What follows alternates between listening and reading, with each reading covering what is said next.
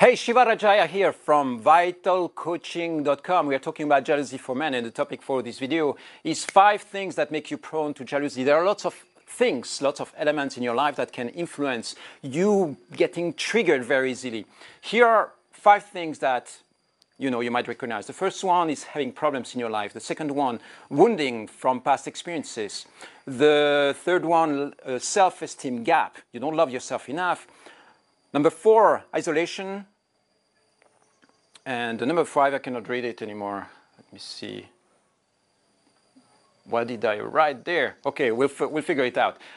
Problems. Of course, if you are having trouble at work, if you are in a financial crisis, if you have health issues, for instance, imagine that you come back from work and you had this massive challenge with a client or a customer or something. You come back home, you are all charged, you are all contracted. Of course, you are going to be vulnerable to and sensitive to energetic or emotional attacks that come into your field. So you have to really watch out to not allow external problems in your relationship to have a snowball effect and negatively impact on the connection that you have with your lover or your partner. She's not guilty of having done anything that day, but you might start building up resentment towards her because you feel that there is just tension in your system, in your undigested tension that comes from another source. So you have to watch out for that. Don't project external tension into the core of your relationship. That's the first one. Wounding. If you had a girlfriend who cheated before and you felt betrayed, maybe it's the girlfriend that you are in with right now, maybe it's your wife, if that person cheated before, then it's going to leave a wound and a certain fear or a trauma there that sometimes doesn't get healed. So having wounded from past traumatic experiences with girlfriend or wife is going to make you, of course, more prone to jealousy because you will feel like there is a potential threat on your relationship and your couple. It's going to be harder for you to trust. Number 3, self-esteem gap.